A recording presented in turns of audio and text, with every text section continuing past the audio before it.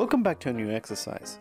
This time we're going to put the trains aside and we're going to look at another kind of exercise that I have seen many times appearing in exams or midterms, but they're not much discussed in practice exercises. So I want to make sure that you have seen this at least once in case you encounter them in your exams.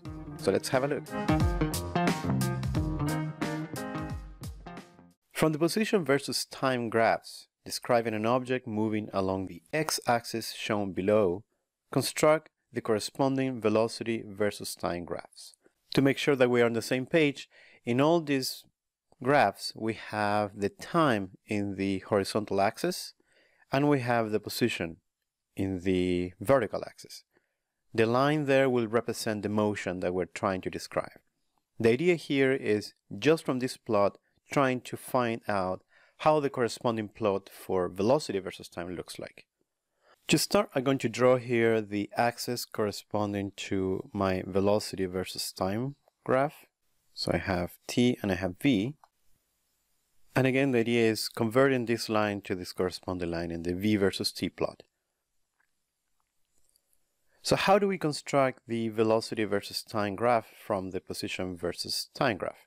First of all, you need to know that the definition of velocity is the change in position over time. In other words, velocity measures how much the position changes when time changes. In this particular case, we have a completely horizontal line. This means that the position, which is in this vertical axis, is not changing. It's all the time the same. This curve is describing an object that is not moving, because it remains in the same position all the time. This is by definition an object at rest. And if the object is not moving, it means that it has no velocity, or to be more precise, that its velocity is zero. So that means that over that period of time, the velocity will be a line, that will be a straight line, completely fixed in v equals 0. So I will draw it just like this. There are two main features that you can look at in the x versus t graph to construct the v versus t graph. First of all, you want to know the value of the velocity. In our case here was 0. So how do you look for the value? You need to know that given the definition of velocity, this can be interpreted as the slope of the plot x versus t. Just to remind you, the slope of a line tells you about the inclination of this line. So whether it's going up or it's going down, or if this line is completely horizontal, like in this case. So a horizontal line has a slope equal to 0. Since the velocity is the slope of this line, it will be 0. The value will be 0. The slope tells you the value of the velocity. The other important feature is whether or not that velocity is changing. The velocity could be constant or could be changing, could be going up or down as well. So the question is, how do you find that? The answer is, look for how straight or how curvy this line is. So from the x versus t time, if the line is straight, that would imply that the velocity does not change. In other words, remains the same along the motion. Let's have a look at the next cases and you're going to see more clearly examples of what I mean. Here a new example. In this case, the x versus t line is not horizontal, is going up, is increasing. We say in this case that the slope is positive. Therefore, the velocity will be positive. That means that the velocity will be somewhere here. The next feature is look for how straight or how curvy the x versus t line is. In this case, it's a straight line. That means that the velocity will be not only positive, but also constant, so it will not change.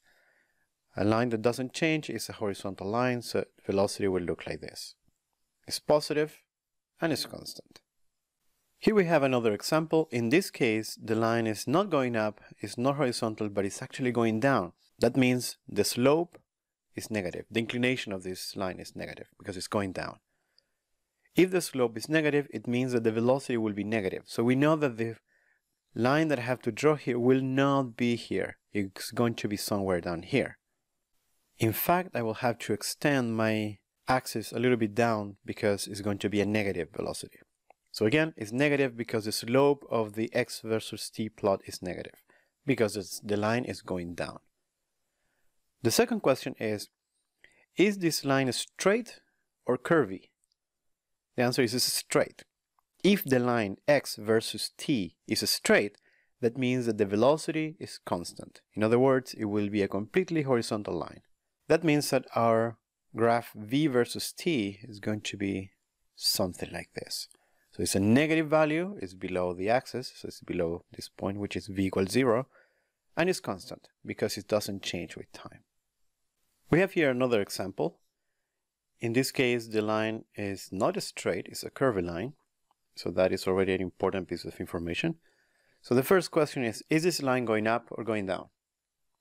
It's going up. Line going up, x versus t line going up, means positive slope. That means that the line that I have to draw in the v versus t graph will be somewhere here, not here. It's not negative, it's positive. The second question is this line straight or curvy? Well, we already answered that. It's a curvy line. That means that the velocity is not constant. We have a line that is going up. But not only that, it's going up faster and faster. In other words, the slope of this is increasing. So if you could measure the inclination of this line, it's actually starting from 0 and it's increasing. Since the slope of the curve x versus t corresponds by definition to the velocity, this means that the velocity starts from 0 and then increases with time. In other words, the line will be something like this. These two plots are equivalent and they describe an object that not only is moving, but is moving faster and faster as the time goes by. This is, in fact, what represents an object with constant acceleration. Let's look at two more examples for which I need some extra room here. Here we have another example which combines some of the ideas already discussed. This graph involves three different sections that I would like to distinguish carefully. To indicate the time when this happens, we have two, and there is the third. Alright, so let's build the velocity versus time graph. We're going to go section by section. So on the first section, we have an object that is moving starting from 0 and is moving along the x-axis at a completely constant speed. We know that because the line is straight. It's not a curvy line. Straight line means constant velocity. The fact that the line is going up implies that the slope is positive, therefore the velocity is positive. So we can draw our velocity something like this. It's constant in all this region and it's positive. And that's it. We can now move to the next section. Here, the slope is negative. The line is going down as time goes up.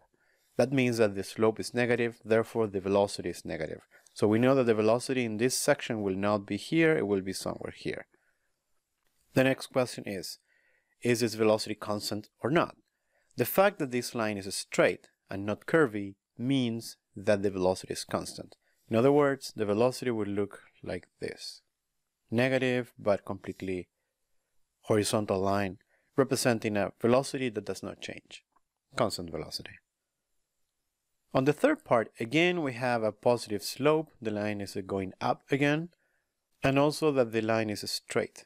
That means that the velocity is constant one more time. So I can draw the velocity in this form. And this is the velocity versus time graph. It doesn't look very pretty or maybe even intuitive, but this is exactly how it looks like. This kind of combined motion we can find in many exercises. In fact, this corresponds to exercise number 2, where we had an object that was moving first to the right and then to the left and then back to the right again.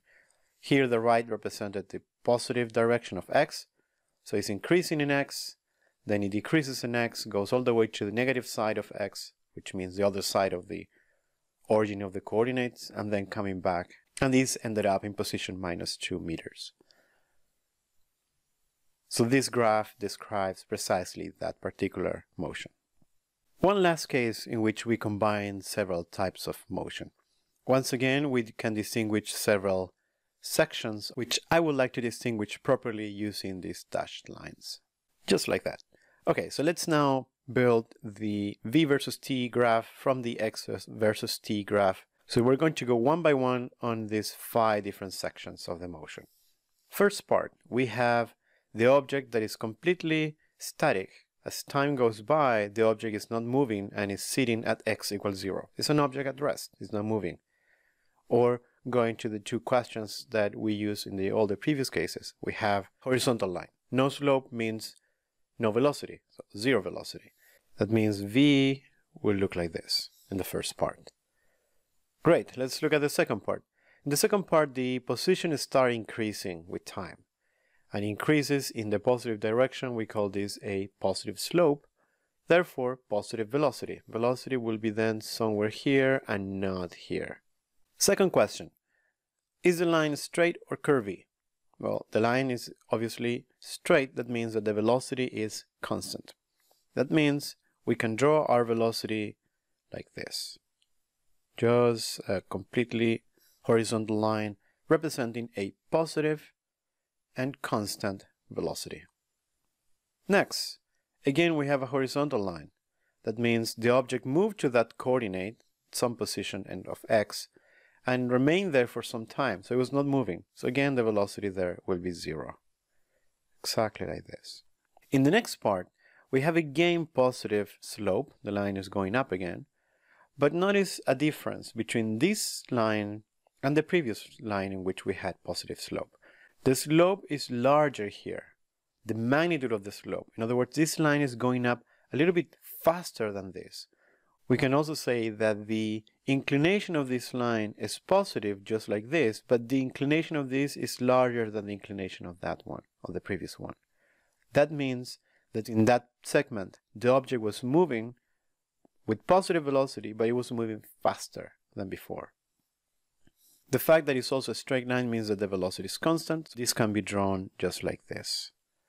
So once again, constant velocity because the line is straight, positive because the line is going up, so it's increasing in the position, but a little bit higher than the previous one because the inclination is higher. So the inclination of the line tells you the slope, and the slope is by definition the velocity. The same applies in the last part. The line is going down, so this velocity will be negative, but it's going down with the same inclination as in the previous part. So the magnitude of this inclination is the same as that. That means that our negative velocity will be down here, approximately at the same distance from the axis as the previous part. So to summarize, the important things or the important steps to build the velocity versus time graph from the position versus time graph are, first of all, the slope of the line, which tells you the magnitude of the velocity. It also tells you whether it's positive or negative. And second, how straight that line is. If the x versus t line is straight, that means that the velocity is constant. That velocity does not change with time. In the next exercise, we're going to continue on something very, very similar, but instead of position versus time to velocity versus time, we're going to go from velocity versus time to acceleration versus time. So make sure that you don't miss that.